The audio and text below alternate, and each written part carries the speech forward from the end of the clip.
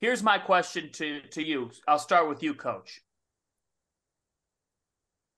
Do you believe that any of these four can hoist the trophy a week from tonight?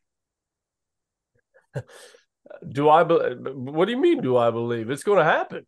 Yes. You're darn right. I believe. I'm saying that anybody has a case here, or do you think this is UConn's to lose? Oh no! I mean, I think UConn's played the best up to this point in time. But again, this has been a crazy tournament with unbelievable storylines. UConn's a clear-cut favorite, and as they should be with what they've done and how they've played, they should be. But now, once we get to Houston, it's anybody's game. It really is, and they've got to perform at the level that we performed. And man, the comeback that Miami had the other night, you know, you look at what Miller did in that game. I mean, he was at George Mason early in his career. You could see how talented he was and how good of a player he was. But to perform the way he did in that game and the comeback that they had, and what a great story for UConn's they got to show up. I mean, this is not just they're going to knock, and everyone's going to tell them how great they are, and this is going to be easy, and they're going to get there, and this is their national championship, and they're going to put one of those banners and floorboards up on the wall in that unbelievable practice facility. Like, no, they've got to block all that noise out and stay focused. Because yes, do I think that, and everyone knows it? Yeah, they are the favorite, but this is not going to be no cakewalk. I mean, it's not, and they've got to that game versus Miami. They've got to perform. They've got to block out all these distractions of, hey, you guys are the national champions. Don't worry, nobody can beat them. I'll say this. I'll add this to you. I feel like I can make the argument that Miami's had a better run. And what I mean by that is they're four opponents. We got Drake, Indiana, and everyone had Drake beating them. Everybody had them. That was the popular upset, and they were down, right? So we got Drake, Indiana, Houston, and Texas. Yep. Right, and considering they were picked to be an upset, I mean, don't get me wrong. I mean, UConn's had a great run, right? But I wasn't surprised they beat Iona. I wasn't surprised they beat St. Mary. Now, I was surprised at what they've done against Arkansas and Gonzaga. That was impressive to watch. But you can make the argument. So I don't think they're going to show up thinking that this is going to be a cakewalk, because I better believe you look across there and when they're in that film room watching it, that team that I think that they're playing, I think has a better resume of what they've done. It's equally as impressive. And how they've done it getting to this point right now.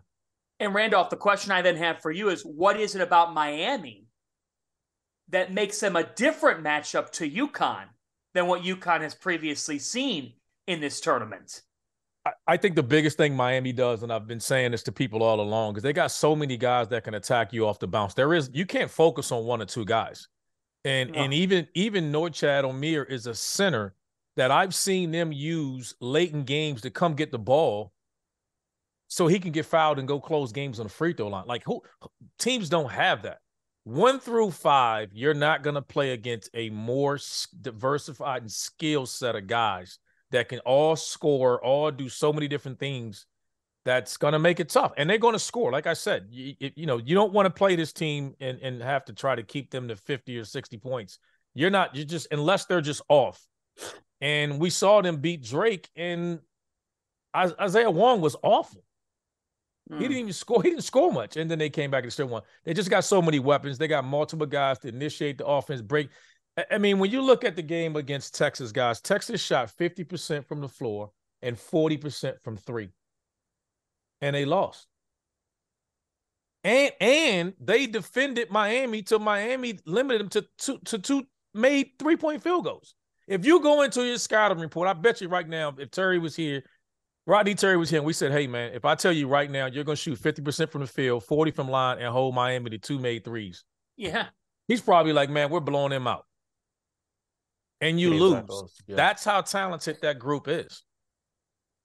Yeah, great balance, through their starting five. Bensley Joseph, he plays 20 minutes a game, but he's a guard that just he's a winner, and he's always been that way throughout his entire career. And, you know, they don't do anything completely complicated on offense. They're not trying to reinvent the wheel. They're not trying to, you know, throw 1,000 different actions out there and confuse you. They just do what they do, and they still get over 80 points a game. I mean that's the most impressive thing.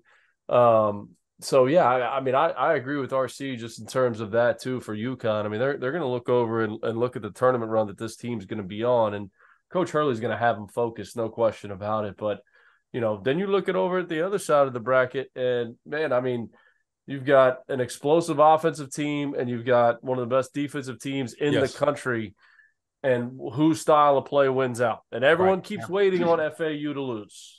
And again, I'm not trying to get on my FAU soapbox. I've talked about them enough, you know, going back to November and December when they beat Florida and they kept going on this run. I'm like, watch out for this team. Watch out for this team. But, you know, what have they done? They just keep responding. And everyone counted them out against Tennessee. And it was, hey, look, playing against North Texas twice, beating North Texas twice has prepared them for this game. They've played against really good defensive this year. And that team is confident. And they play with they play like it. They play with a swagger. I mean, Elijah Martin and John L. Davis play with a swagger out there that, you know, you think about it. I mean, FAU had never won a tournament game.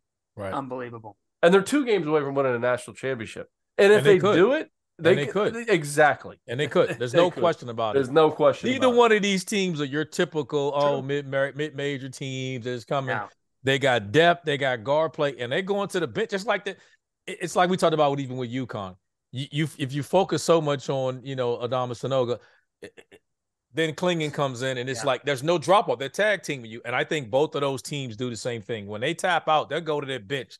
It's a strength. It's not a weakness. Yeah, and here's the other thing too, RC, like that I think about in terms of this tournament, like, and I know Rob and Jeff. And you guys talked about it the other night, like, you know, the best Cinderella story, who went over the best run? Was it George Mason, you know, back in 2006? Was it, you know, VCU going from the first 4 to the final 4? Here's the difference. Those tournaments were different from this tournament. Yes. And is this a historic run for FAU that could change their program? No question about it. I think the only difference is they have a legit shot to win it. And I think those other runs that those teams went on, they didn't have a shot to win it once they got to this point. And this team does. And I think that's what's going to make this Final Four so much fun to watch.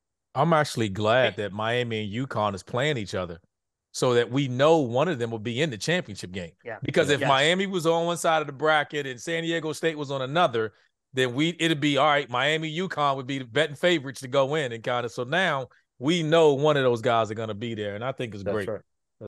Today's episode is brought to you by Underdog Fantasy, the easiest place to play college basketball pick'em, where you can get a little extra sweat during March Madness and win real cash prizes simply by picking player stats in this weekend's games. In pick'em, all you do is predict whether a player will go higher or lower on Underdog's projected totals, whether that's points, rebounds, whatever. For example, if you're like me and you think Zach Edey is going to go nuts in this tournament, pick higher on his points projection, add up to 4 more picks, and if you hit them all, you can win 20 times your money on a single game. Underdog's slick mobile app is easy enough that dummies like Jeff Goodman have even figured it out. So go to UnderdogFantasy.com or download the app and use the code FIELD, FIELD, and Underdog will match your deposit up to $100. Now is the time to get in on the madness. So remember, UnderdogFantasy.com, promo code FIELD.